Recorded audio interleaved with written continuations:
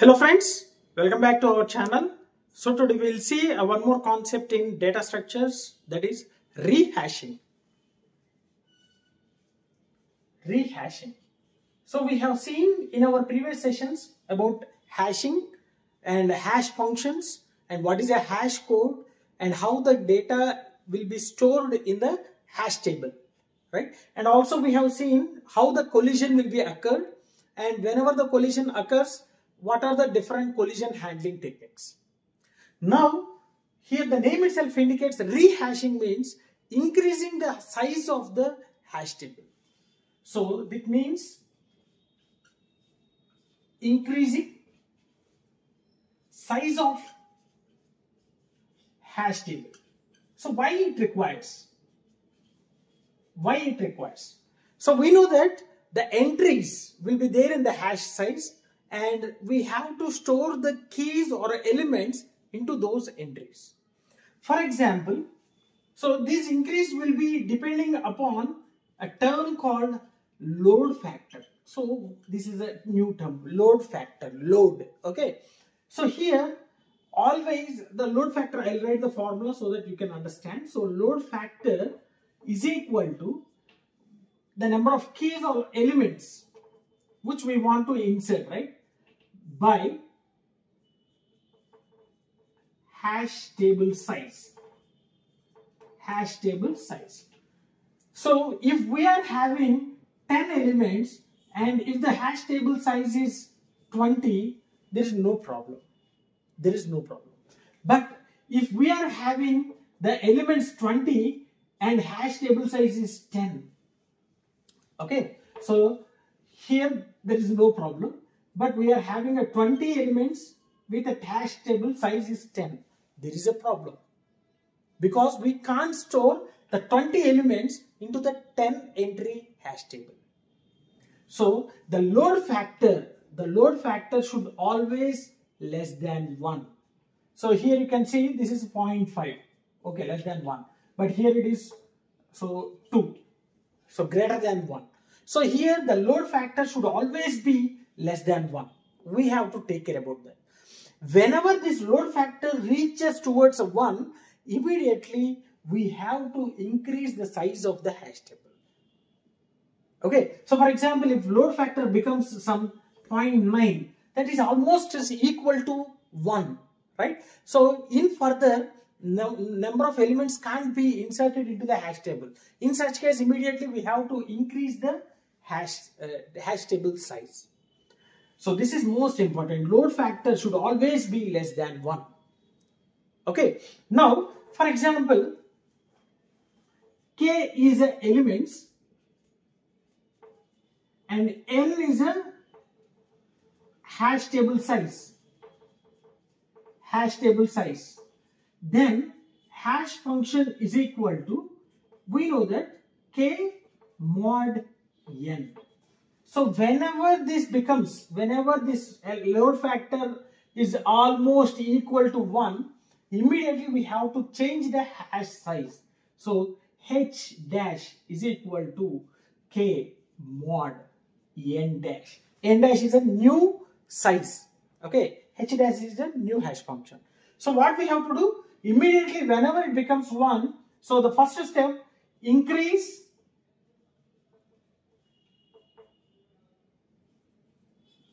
hash table size. The first step is increase the hash table size, and the second step, apply new hash function to all existing elements.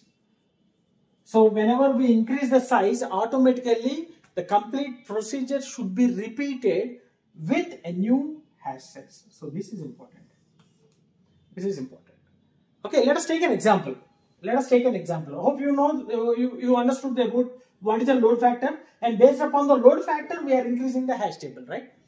Now, example, let us take. Let us take the hash size. Hash table size is 5. 5. So there will be one hash table with which can hold some 5 elements: 0, 1, 2, 3 and 4.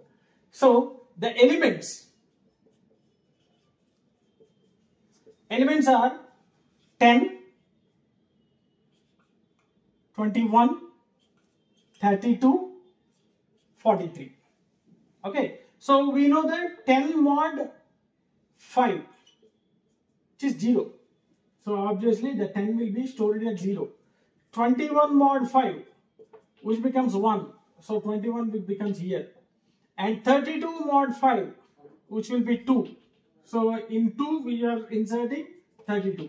Similarly 43 mod 5, so which will be 3. Here we got it. Okay. Now the hash table is almost equal to 1. Okay. We are having 4 elements. Table size is 5. Almost equal to 1. So then we have to increase the hash table. So increase size of hash table. How much we need to increase? That is the question. How much? This is the question. So always the hash size of the hash table should be increased to nearer prime, which is greater than 2 power n. So this size should be increased to closest prime number, which is greater than 2n. That means double the size. Now here n is how much? N is 5. N is 5. So what is the 2n value? 2n value is 10. So which we have to find out? This is the closest prime. Okay. So this is an increased size. This is a very important term, right? So how much we have to increase? That we have to increase to closest prime, which is greater than 2n. So 2n is 10.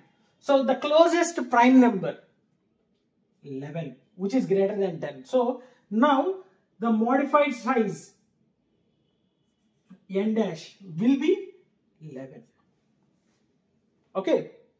Now what we have to do? So we have to apply the same thing once again. So 10 mod 11. So here whenever n size becomes 11, automatically it will also be increased, right?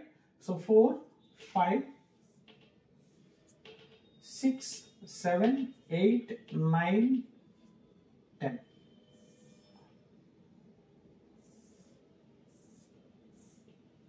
Right? So total size is 11 now. Okay. So 10 mod 11, which is 10. So this will be erased. So we have to apply the same hash function with a new table size. Now it is 11, right? So previously it is 5, now it is 11. So we have to apply the same thing with the new size. So what's the value? So in the 10th position, we are supposed to give a 10 here. And next 21 mod 11. Okay. 21 mod 11. 21 mod 11 means again how much? 10.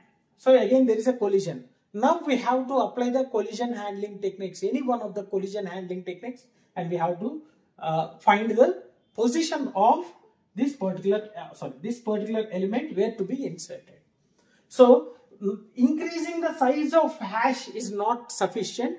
After increasing the size of the hash, we have to follow the same procedure with a modified hash size. So previously we have done with a 5, now it is 11, so we have to apply the same hash function with a modified size 11, and we have to store the elements into the new hash table with the increased size. So finally, so when we have to increase means depends upon the load factor. How much we have to increase means 2n, right? Prime nearer to greater than 2n. Prime nearer to greater than 2n. So these are the two important things we have to remember in rehashing. So the name itself indicates we are rehashing. That means we are doing the same function after increasing the table size. right? So yes, I'll stop here. Hope you understood this one, and if you really enjoyed my session, like my session, share my session with your friends, and don't forget to subscribe to our channel. Thanks for watching. Thank you very much.